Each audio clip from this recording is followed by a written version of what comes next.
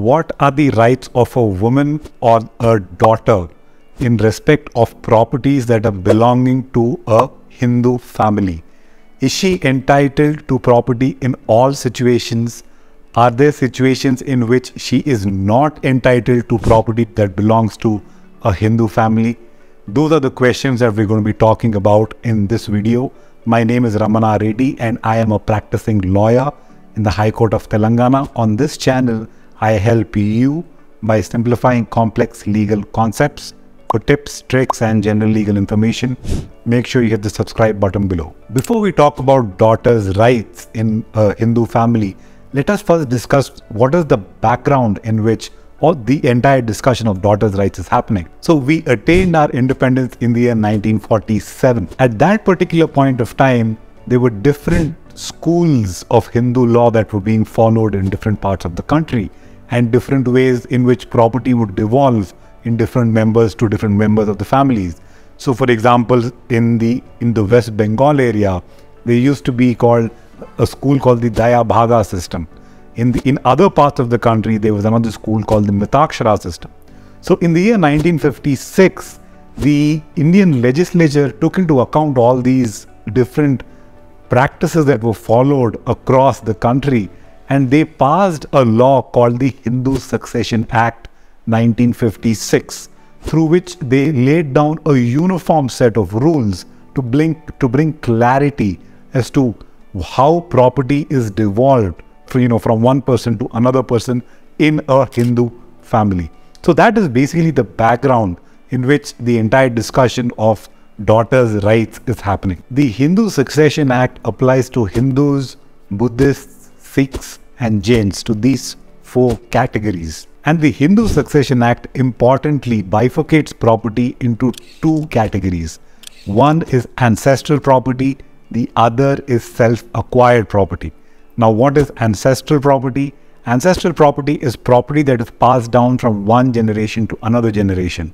For a property to qualify as ancestral property, it has to come down 4 generations. So it has to come down from the father, son, grandson, and the son of the grandson. If a property comes down 4 generations, then that is considered to be ancestral property. Now, there's always a practical problem because land records may not go back 4 generations.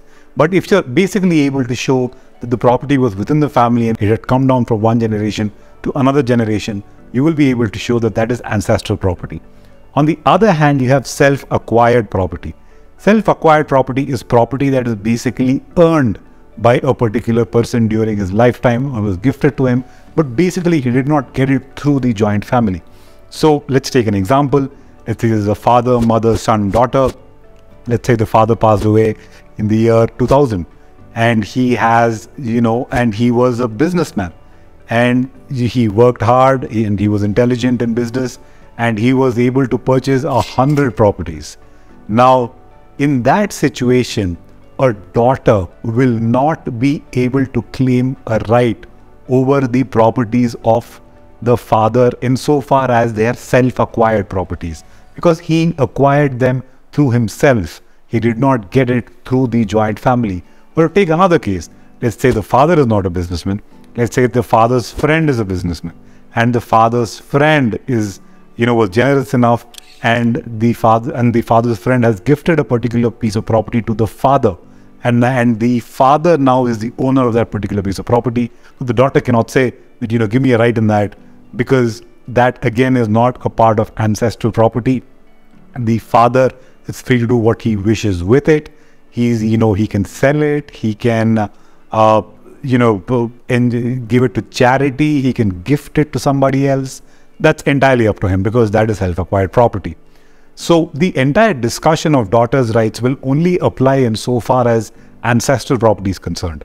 It will not apply to self-acquired property. So that is one important thing to keep in mind before we get to what are the daughters' rights in property. Now, when the Hindu Succession Act was brought into force in the year 1956, under Section 6 of that particular act, for whatever reason, the legislature only permitted property to go to the males in the family, not to females in the family. So let's say that, there's a father, has a son and a daughter. that son has a grandson, grandson has another son. For for the son and the daughter, the property of the ancestral property at least will only go to the son. It will not go to the daughter, and so on and so forth. So basically, property only came to the male lineage. It only came to the male members of the family. The property never devolved upon the women of the family to begin with. So therefore, women were not considered co-parceners. Co-parceners are people who have two features. One, they are members of the joint family property, which women were. But two, they also had the ability to inherit ancestral property. Since women did not have the ability to inherit ancestral property from 1956 onwards, they were not considered to be co-parceners. And the Hindu Succession Act also provides for different classes through who will be able to acquire property. So it has class 1 heirs, class 2 heirs, and so on. If there is anybody in class 1, class 2 heirs will not take. So women were not considered class 1 heirs. So therefore, if there was anybody else, so for example, in our case, father, mother, son, daughter, if the father passed away, since class 1 heirs, the wife and the son are there, the daughter will not take anything at all. So this was the law from 1956 onwards. But as you can see that this law is unfair. Why is it that property can only go to men and not to women? This whole system was discriminatory. It went against, gender, with the gender equality and so on.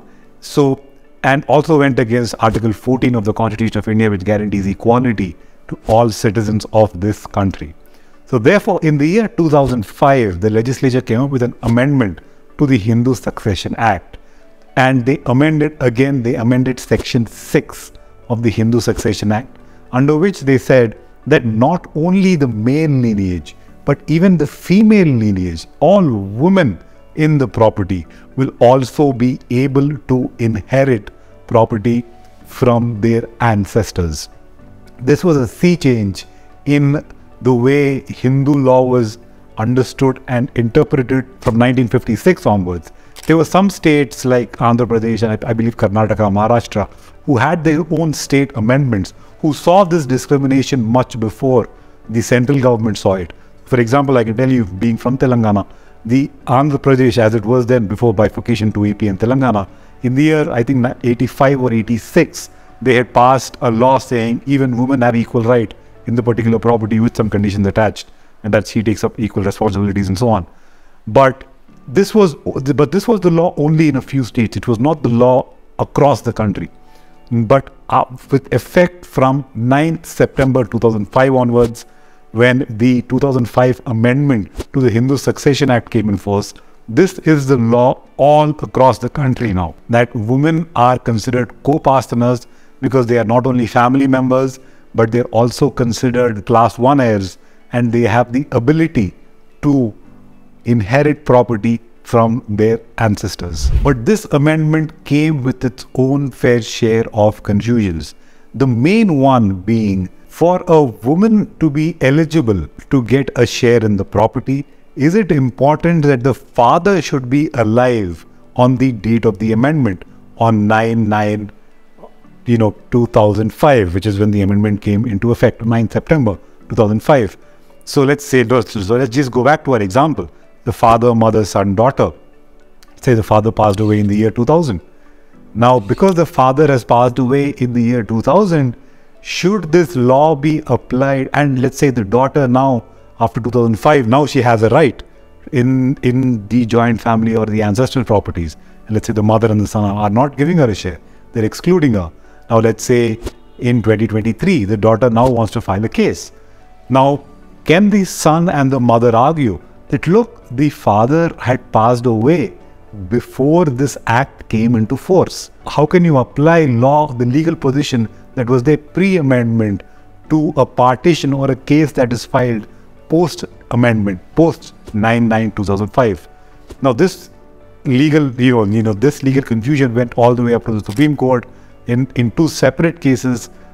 In one case, the Supreme Court said, if the father has passed away by 9 September 2005, then in that case the daughter will not get. even if she files a suit now. In another case, they said, no, that is not correct. Yeah, even it does not matter if when the father passed away, whether before or after, if she files now, she will be able to take a portion or her share in the ancestral property. There were conflicting decisions. It was referred to a larger bench. A 3-judge bench finally sat down and decided the issue. In a case called Vineeta Sharma versus Rakesh Sharma, the Supreme Court said it does not matter when the father had passed away, whether he had passed away after the 2005 amendment came into force or before the amendment came into force, for the simple reason that a woman becomes a co-parsoner or a class 1 heir on the day she is born. It is not the date of the death of the father that is determinative.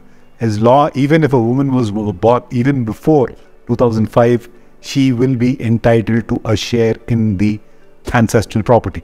So that is basically the legal position now, that a woman has a right, an equal right in ancestral property that is left behind by her father.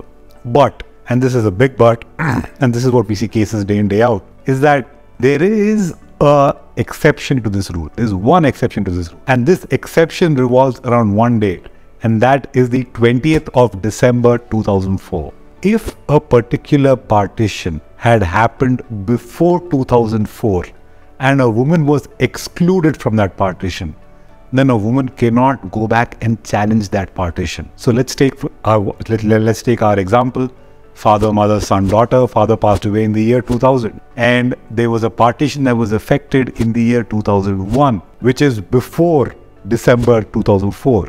And in that particular partition, the mother and the son partition the properties among themselves, either through a registered deed or through a decree of the court, or there's an oral partition, but importantly, it is supported by public record. It is supported by records in the municipality where the name of the father was removed and the name of the mother or the son were entered, or if it's agricultural land, in revenue records. So even if it's an oral partition supported by documents, and this partition had taken place before December 2004, then in that particular situation, the woman now cannot go back and claim that she has an equal right in the property. Now, why is that? Because, I mean, it's crazy to think that she has a right, but for partitions that are already taken place, she does not have a right. The reason being, the Supreme Court thought, if we go back and we give women the right to an equal share in the property, that will create a sea of litigation. Imagine the number of disputes that will come up within families where a partition had taken place 20 years ago, 30 years ago, where all the male members had taken, female members were excluded. Today you go back and you unsettle these things, you are going to create huge disputes between hundreds, if not thousands, of Hindu families.